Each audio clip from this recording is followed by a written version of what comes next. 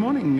Today is the 29th of January, and I'm at this brand new film museum opened near my apartment here in Breach Candy, right on Pedder Road, and opened by Pradhan Mantri just a week ago.